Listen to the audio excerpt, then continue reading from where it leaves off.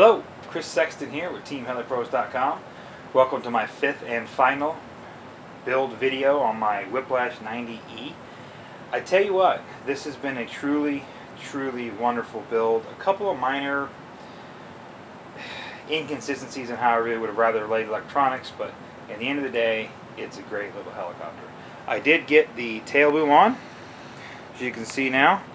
The tail control came out perfect. I got full 100% travel on the servo and got 100% without any binding, so the full resolution of the servo. Right at 110 positive and negative in the servo control, so right there at the high side of the sweet spot, but right in the sweet spot of the, it's still in the green on the tail control. Verified my compensation directions, tail control, left, right, rudder. Double checked all the frame bolts for Loctite. Put my canopy grommet mount, my canopy mounts on, as you can see.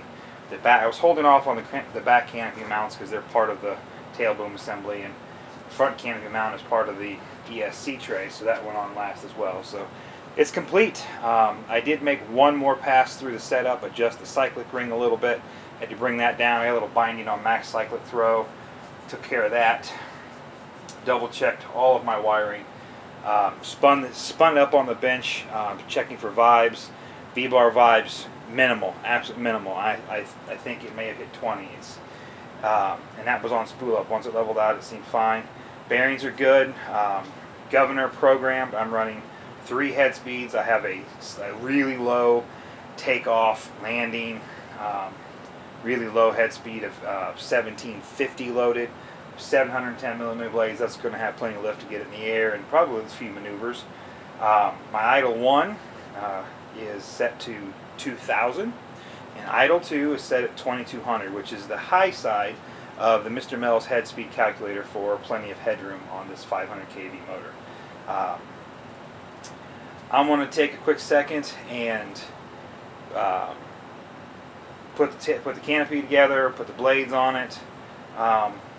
Take a couple still shots of the final product, and then when we come back, show it completely together, blades on it, ready to fly, and a couple of final thoughts, and then that'll be it. Really appreciate you guys sticking through this. It's been a long week for me. Started this build a week ago, nearly a week ago tomorrow, but real life has a habit of getting in the way, doesn't it? But she's together. Weather did not hold out well for a maiden today, so I didn't rush home from work to get it finished. The weather's going to be crap the next couple of days, so it's looking like Maiden's going to have to wait until the weekend. But bright side, Saturday looks gorgeous. So I'm going to go ahead and get the canopy cleaned up, get the blades on it, and when we come back, we'll be done.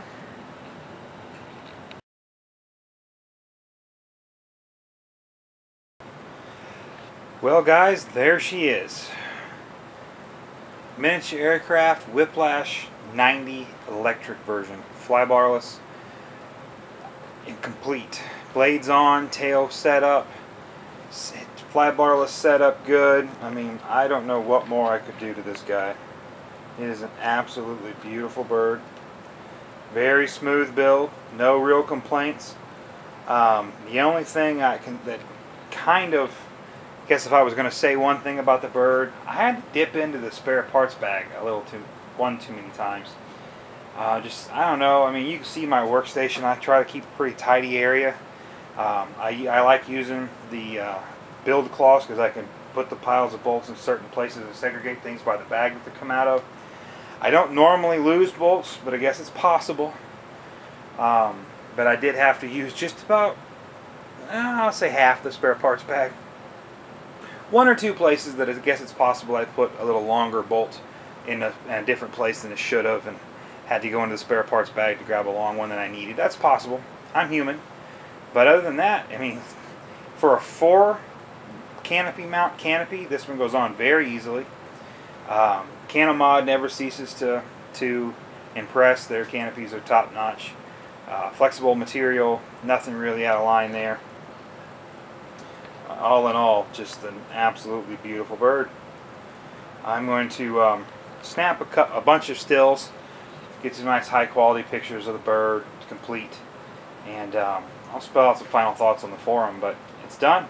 Appreciate you guys following along. If you guys have any questions about the build, any questions about my setup, any questions about the flybarless settings, anything whatsoever, feel free to let me know. My 5,000 milliamp packs should be in tomorrow. So if those land, they'll be maiden with those. Otherwise, I'm going to use the 4,200 milliamps off my E7. It's a little light for this bird, but I think it'll be alright for a maiden. 5,000s will be the primary flight packs for sure.